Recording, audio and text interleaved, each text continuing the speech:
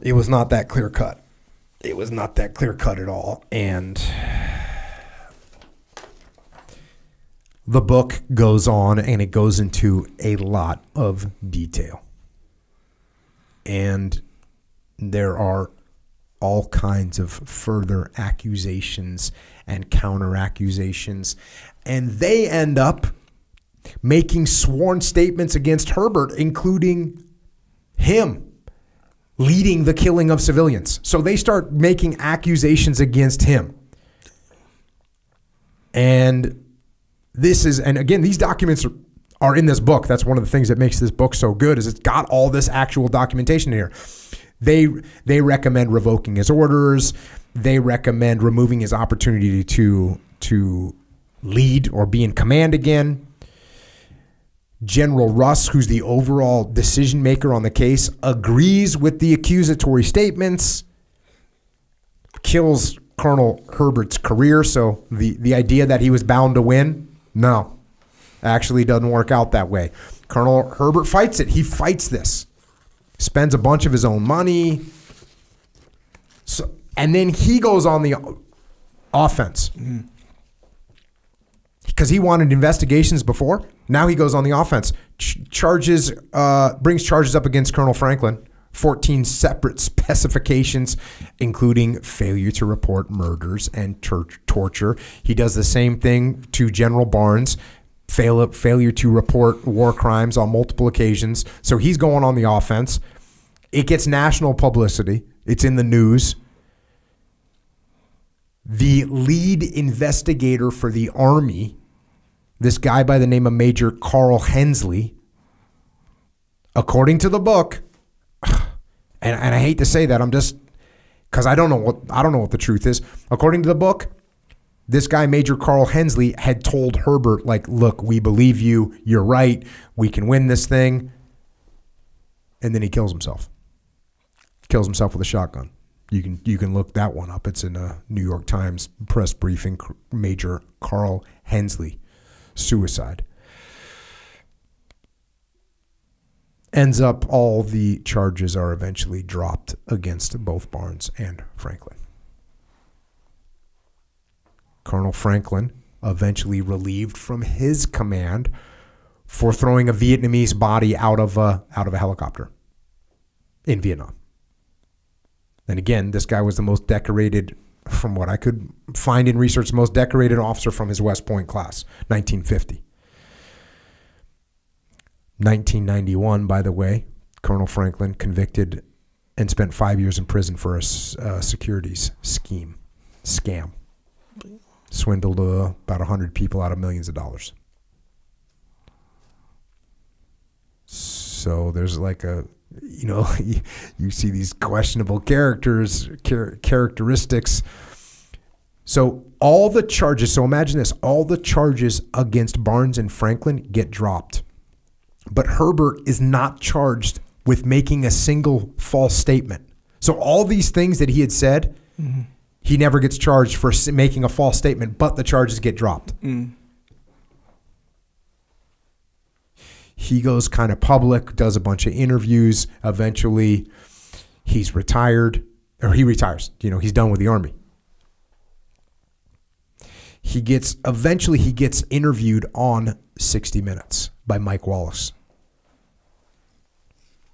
And this is freaking crazy. So they have, and I've tried to find this, haven't been able to find it, but I read about it. They have Herbert getting interviewed by Mike Wallace. He kind of tells his story.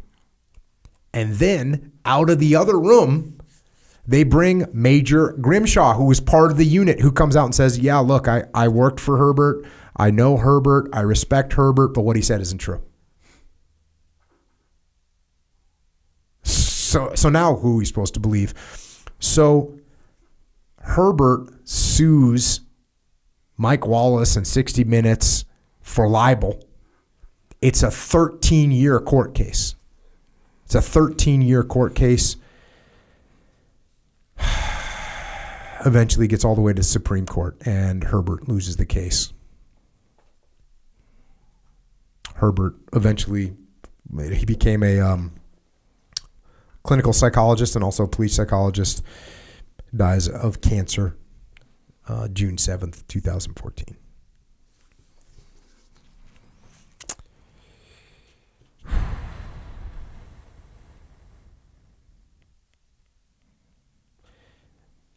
Just the whole thing is a travesty. And I guess the best thing we can do is, what can we learn from it? What can we learn from it? I would say the obvious lesson here is put your ego aside and build relationships with people. Now, you might say, well, these people were doing wrong. Okay, so what good do you do when you just form an antagonistic relationship? Do you have more influence over them or less influence over them? You have less. So if you can build a relationship with people, now listen, this is so freaking hard. This is what makes leadership hard. If there's people that are doing things that are immoral, illegal, unethical, okay, what are you going to do? You can do what Herbert did, stand up to him, and guess what? He gets fired. Now he has no influence over the situation. Because if you think like, oh, you have to stop that. That's my moral obligation to stop this stuff from happening. Did Colonel Herbert stop it from happening? No. Instead, he's gone. He has no more influence. Who took over his battalion? Some yes man. One of Colonel Franklin's, boys that came in and started towing the party line. So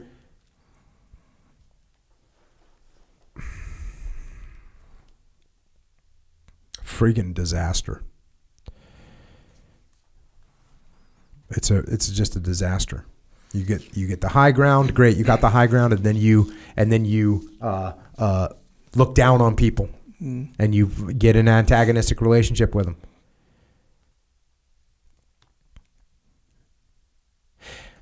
Yeah. And there's all the stuff is documented. You got to read the book, and I'm sure we could have more discussions. Maybe we will. Maybe we'll bring some. Maybe we'll find somebody that was there that knows more about it. I know there's two sides to every story too. I mean, you pointed out. Were they just trying to get the job done? Was he exaggerating some of the stuff? I don't know. Mm-hmm. I don't know. My original take was that this guy is like a hack. My original information that I got was this guy was a Hackworth type individual. From Colonel Howe, Herbert had worked for his grandfather, right? So this is like the closest we're going to get right now that we can go off of. I don't know. I know that leadership is a freaking challenge. I know that. And this book proves it.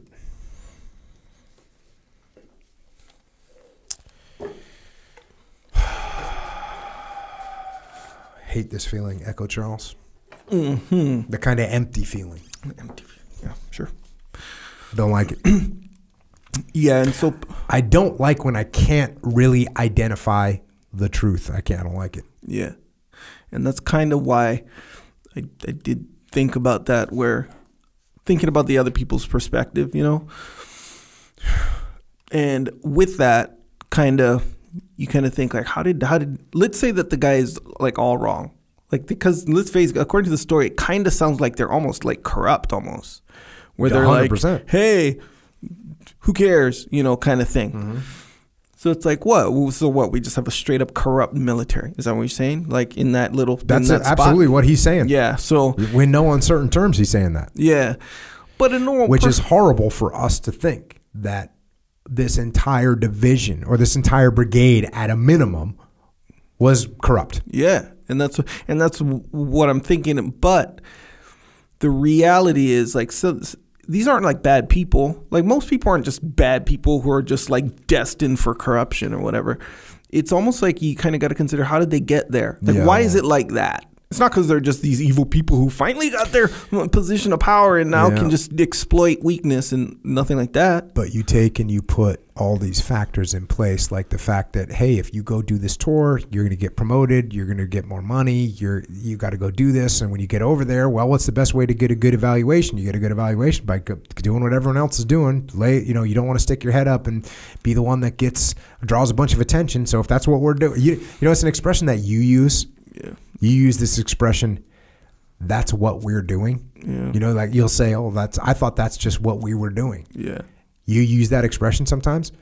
Well, that's a normal thing for people to feel. Look, that's what we're doing. Okay. That's what everyone else is doing.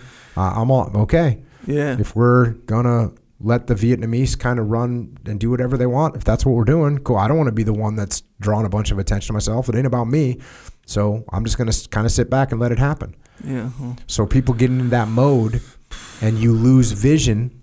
Here's the other thing. Like, how much confidence do you have in yourself to say, like, hey, everyone here is wrong. Everyone here that's letting this happen is wrong. Yeah. How do you not feel like, wait a second, there's, a brigade of 5,000 people here and everyone's kind of down with what's happening and I'm the person that's not? Yeah. There's something wrong here. Maybe it's wrong. Maybe there's something wrong with me. Yeah. Yep. And you get the momentum and the inertia of, hey, we're going to get a new battalion commander soon enough. Don't worry about this guy. He'll be gone. He's only going to be here for 6 months. What are we trying to do? Make money, right? We can run these little scams and make some money. We just want to have the time pass so I can move on. I can just be done with my job. Trust me, that's a real thing, even in today's military. Like, have you ever heard the zero defect model? Where it's like, oh yeah, we're going to promote someone that has had no mistakes. Yeah. So if you're over on deployment, if you're in Iraq or you're in Afghanistan and you want to get promoted and there's a mission to go do and you get to decide whether you go do that mission or not, do you think you should do it or not? Oh, yeah. Got it. Yeah. So if you don't take that much action, you won't make that many mistakes, you know, and you can have the zero defect record. You have the zero defect record. I went on deployment. I did 4 missions. They all went well. Get a Bronze Star, go home, get a good evaluation, and we're good to go. Yeah. Or I'm going to go over there. I'm going to do 100 missions. Every single one of those missions is a freaking challenge. And by the way, if you're doing 4 missions, you can kind of handpick. If you do 10 missions, you do 20 missions, you're handpick. Okay, this one's not bad. Not a bad area. We've got really good intel. Looks good. All right, we'll go ahead and execute this one. All right. If you're going to do 100 missions, you're going, okay, look, this one's a little bit more high risk, but we're going to go. It seems like it will make an impact. We'll go execute it. Yeah. There's a tendency, well, not a tendency, there's a possibility that you say, you know what? Look, I don't want to have anyone get hurt. I don't want to have any bad, I don't want to have any negatives on my evaluation. Yeah. I just want to get my job done and move on. Yeah. I want to punch the ticket. So you end up doing 14 missions. And you did your job. Good for you. And now you get your ticket punched and you go home and everyone's good. And by the way, when you get home, guess what everyone says? Hey, he did it. He was a company commander. He was a battalion commander. He did his job. He's a combat experienced veteran, as he said. Right. So now you're kind of on a pedestal a little bit. Yeah. Even though you really don't know anything. So what I'm saying is the system, even more so in Vietnam, was all set up where, hey, get over there, keep your mouth shut, go with the flow, fit in with the crew. Yeah.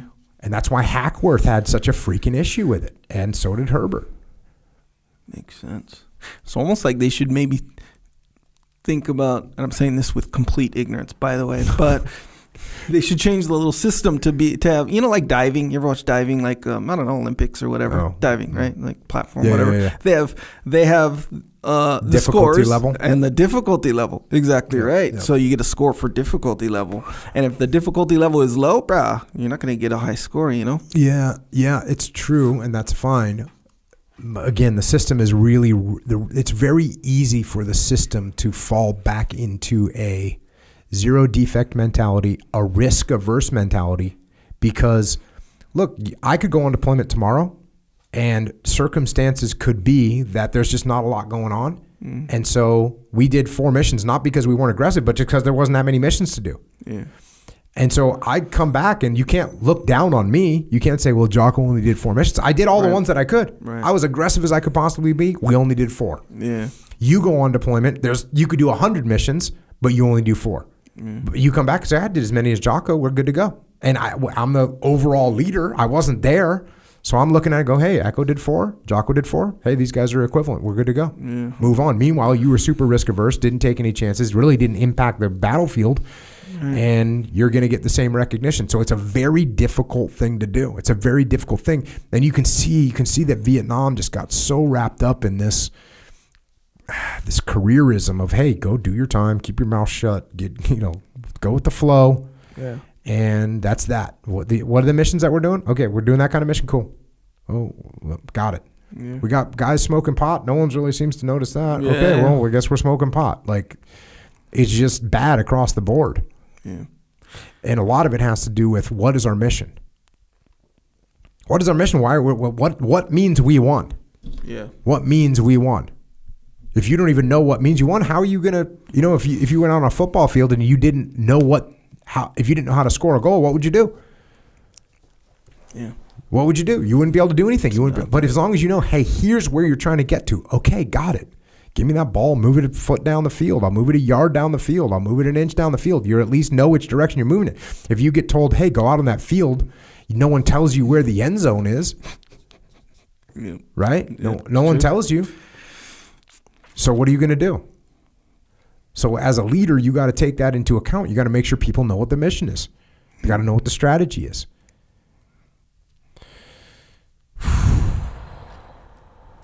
And you better know why you're going to war.